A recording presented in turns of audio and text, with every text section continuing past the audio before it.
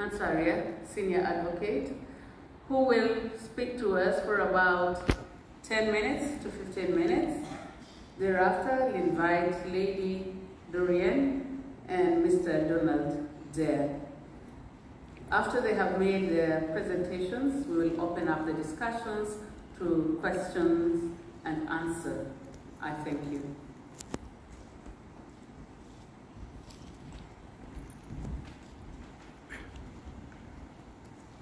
Namaste.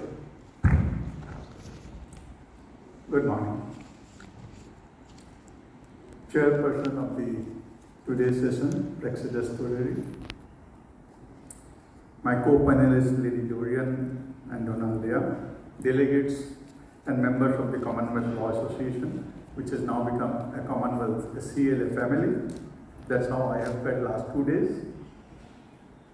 I welcome you all to this great country, India, to this place, Goa. Today we are assembled here in this session to see, to examine and to ponder over it, whether the freedom of movement in a post-COVID world are internal passports on the rise. Friends, COVID-19, we never thought of it, if there's anything such happens. It has impacted profoundly across the globe, affecting every aspect of our movement, of our life. It has changed human behavior in all manifestations. The way we socialize, the way we talk, the way we eat, the way we dress, the way we maintain hygiene, the way we travel, and even the way the paper committee selected the topics of today's discussion. I find there are 6 topics relating to COVID out of the many. This is starting with emergency powers of the government, employer responsibility, digitization, refugee rights, etc., etc. Friends, COVID has changed our entire behavioral pattern. So what are the competing rights of freedom of movement and restrictions on the freedom of movement? As the chairperson has said, freedom of movement is a fundamental, inalienable right recognized by various international treaties. The first recognition officially was perhaps Universal Declaration of Human Rights, ratified by 193 countries in Paris in 1948, which says everyone has right to freedom of movement and residence within the borders of each state. Thereafter, the various countries, I have examined all 56 Commonwealth countries as right of freedom of movement as a fundamental right recognized in their respective constitutions. I have elaborated them in the final presentation, it will be there. Even our constitution, Article 19(1)(d), guarantees every citizen to move freely throughout the territory of India, subject only to one limitation: reasonable restrictions in the interest of public. Friends, mobility, human mobility, has historically been transformed with the advent of science.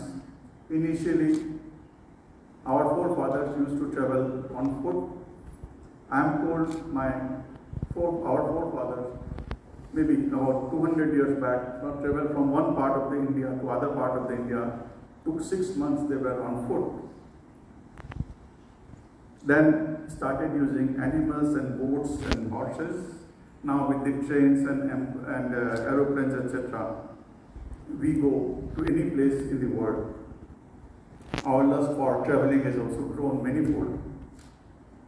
So travel is very important right for any human being. And it is important not only its right in itself, it helps the other rights, such as the right to education. Unless we travel, we don't have a good education. Right to work, right to speech, right to access good health care, all depends on whether you have a right to movement. Unless you have a right to movement, you may not be able to enjoy other rights guaranteed by the various constitutions or by which are general inherent right in every human being. Friends, now I come, what is passport? We are talking of internal passport, but what is the concept of passport? According to me, passport is a document issued by a sovereign country recognizing the status of its subjects asking for safe passage in another sovereign country. Perhaps the first mention of passport was in 445 BC in the book of Nehemiah in the Old Testament, where Nehemiah was asked to rebuild Jerusalem and was given letter by the king granting safe passage to the kingdom of Judah. Then we had Chinese Han Dynasty gave passports in 2006. Formally, the concept of the present passport system can be credited to Henry VI, King of England, as a means of identity of their subjects, which led the British Parliament to enact Safe Passage Conduct Act in 1414. Thereafter, after World War I, it has become an international norm of having passport to travel in a different country, in a sovereign country, from one country to another. Now, what are the internal passports? I was struggling to find out the expression, the meaning of the word internal passport. It's a document which regulates your movement within your own country. Though you have a fundamental right to move from one place to another within your country without any further restriction, without any requirement, except that you have a travel ticket. Without travel ticket also people do move, but no other government requirement, no other official communications are required. But it was there at some point of time earlier also. For example, Russian Empire introduced internal passport in 1860 to regulate the movement of peasants, to prevent them from escaping in serfdom. They were almost bonded labor, so they didn't want to prevent, so they would give an internal passport, you cannot go from one place to another. I understand in Canada also in 1885, there were restrictions on movement of indigenous Canadian people within the country. You require some passport. Nazis introduced can carte during the Third Reich area in 1933 to 1945, when they used to control the movement of Jews and other minority groups as a means of regulating the movement. Now, with the onslaught of COVID-19, why did we require our internal passports? It was unknown, we didn't know what to do. We depended upon the experts. WHO, World Health Organization, told us that wherever human beings go, the virus travels with it. From Wuhan to Antarctica, no state was left untouched. With human beings, virus traveled, and within 2 months, December 19 and January 2020, the whole world was in its grip. We didn't know what to do. Perhaps one of the measures thought that yes, if human beings restrictions or our traveling restrictions are put, the virus may be stopped, may be limited. So they started the lockdown, what you call complete lockdown, no movement. Then gradually started, you can move with some travel documents, you can move with negative health reports that you are not. Earlier we used to always say, be positive, be positive. Now we say, be negative, be negative. That's how our concept changed. You used to say, save water, don't waste water. Now you say that, all right, wash your water. Wash your hands with more and more water, at least for 30 seconds.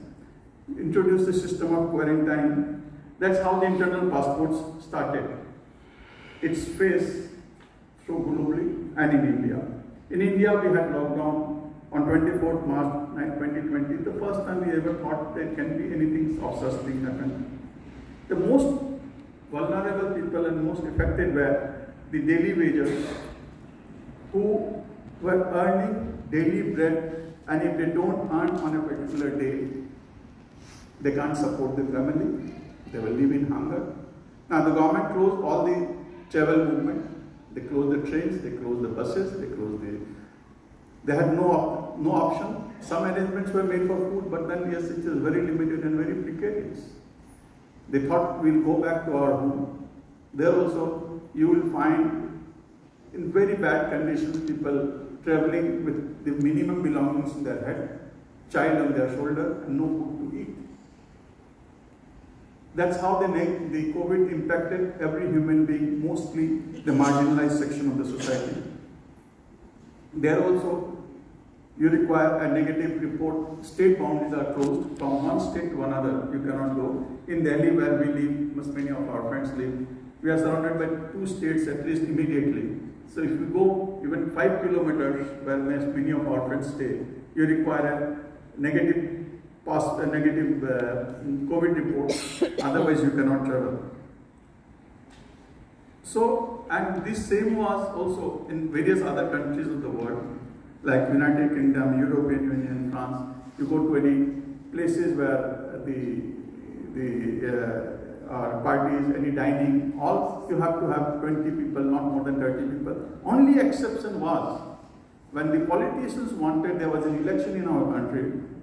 When the politicians wanted an election meetings, oh, they will invite hundreds and thousands of people. Come over. Unless you have so many people, we can't win election. At least we have to show our strength.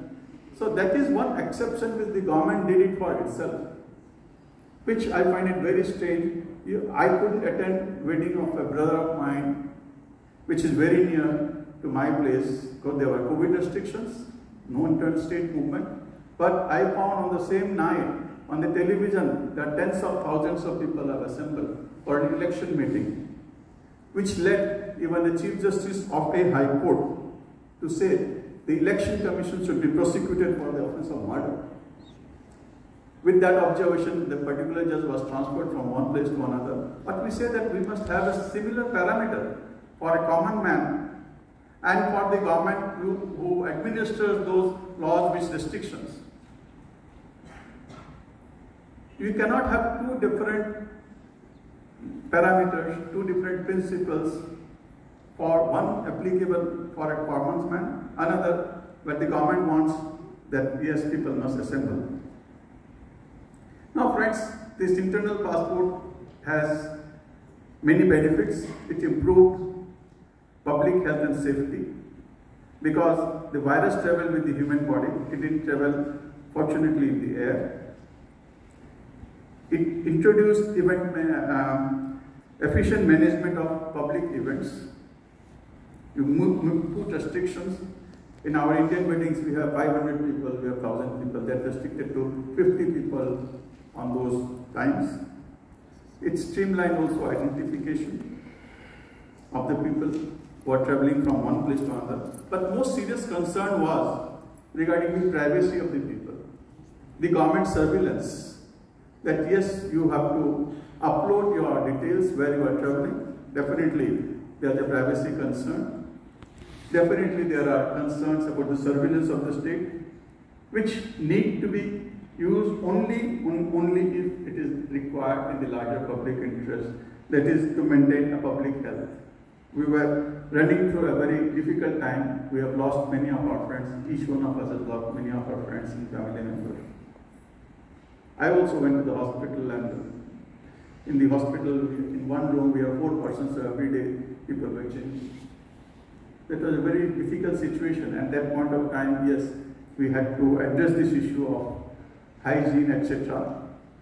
Now, one more thing which always hurts me is whether without COVID also, are there any internal passport system that you require to permits to travel within your own country?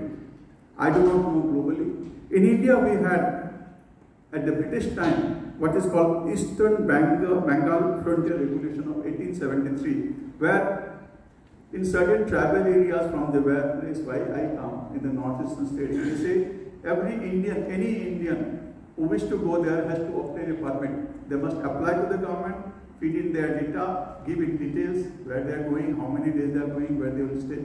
It continues even today. At least in 4 states in the northeastern part of the country where I come, you require an inner line permit to travel that place. It's very hurting that within my own country, I have to apply and I have to show that document when I enter that state.